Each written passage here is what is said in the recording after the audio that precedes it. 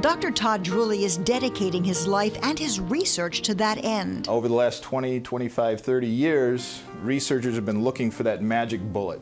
Dr. Druley had the staff at Alex's Lemonade Stand Foundation hanging on his every word.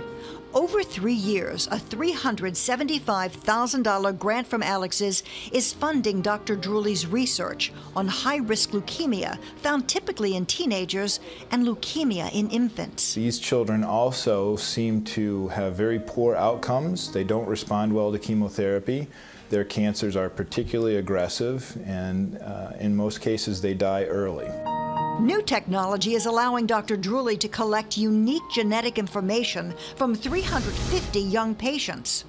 Why did they relapse, like Eli, after a seemingly successful chemotherapy treatment, and then suffer through an even more aggressive cancer? Their drug metabolism pathways are not functional, at least not to the degree that we would expect. Perhaps no chemotherapy is appropriate, and we want to take you straight to bone marrow transplantation. It's a genetic mystery that Dr. Druley wants to unravel, and one that Eli's dad, Paul Matthews, through the Brave Eli Foundation, wants to help fund as well.